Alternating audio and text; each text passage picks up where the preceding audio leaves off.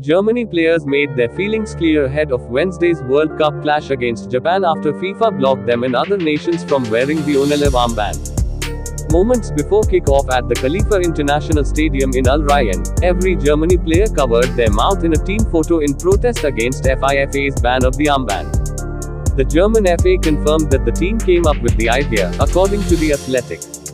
In a post on their official Twitter account, the German national team said, "It wasn't about making a political statement, human rights are non-negotiable. That should be taken for granted, but it still isn't the case. That's why this message is so important to us." They added, "Denying us the armband is the same as denying us a voice. We stand by our position.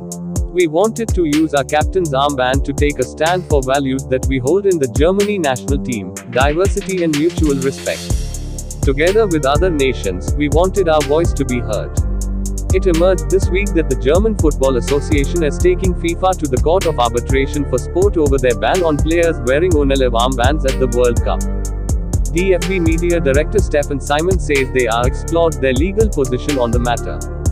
"FIFA has forbidden us from using a symbol of diversity and human rights," he said. They combined this with massive threats of sporting sanctions without specifying them. The DFB is checking whether this action by FIFA was legal. REWE Chief Executive Lionel Souk added, "We stand for diversity and football is diversity. The scandalous behavior of FIFA is for me as the CEO of a diverse company, as well as a football fan, absolutely unacceptable." Coming into the tournament, England and Wales's FA decided their captains would wear the Onelove armband in a bid to show solidarity with the LGBTQ+ community. But they, along with Germany, the Netherlands and other European nations, have backed down following the threat of sporting sanctions. A statement from the FA read, "FIFA has been very clear that it will impose sporting sanctions if our captains wear the armbands on the field of play.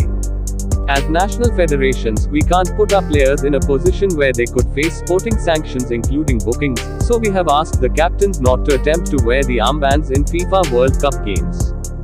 We were prepared to pay fines that would normally apply to breaches of kit regulations and had a strong commitment to wearing the armband.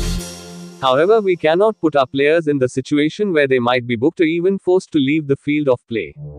We are very frustrated by the FIFA decision, which we believe is unprecedented." We wrote to FIFA in September informing them of our wish to wear the Onelove armband to actively support inclusion in football, and had no response. "Our players and coaches are disappointed. They are strong supporters of inclusion and will show support in other ways.